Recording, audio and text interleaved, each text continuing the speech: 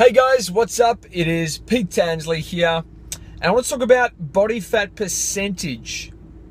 So it's really important to monitor body fat percentage, i.e. how much fat you're carrying, as opposed to just scale weight. So we don't want to, scale weight takes into account water plus muscle plus fat plus everything else plus how many Krispy Kremes I've just eaten.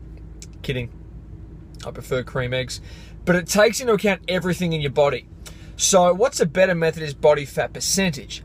And what's very common these days is bio-impedance, or these machines that you stand on, and it sends a very small current through your body and spits out a number of your body fat percentage.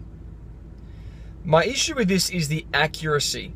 Of course, the people running these say they're highly accurate, but I've done experiments myself where I've tested it with training and with water and with hydration, 30, 40 minutes apart, and it's extremely temperamental. So if you use these machines, that's fine, but, and there's a big but, all the conditions must be identical. Same time of day you get tested, same meal, pre-test. If you trained last time pre-test, you should also train this time pre-test.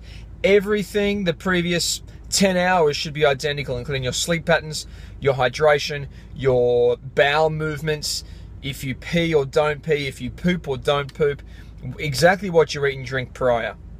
So it can be accurate, but be wary of the conditions, making sure they're identical. The method I prefer, and my preferred method, is callipers. So get someone who's experienced, somebody preferably that's studied this, maybe bioprint or biosignature modulation, who's done hundreds, if not thousands of subjects and is very accurate. Because here's the thing, you can't flex fat, and a good trainer or practitioner will only measure your body fat percentage, and those other conditions will be less of an issue. So test your body fat, but make sure it's done preferentially with calipers and not with a machine, because they're very, very temperamental. That's my tip for today. I'll chat to you soon. Thanks so much.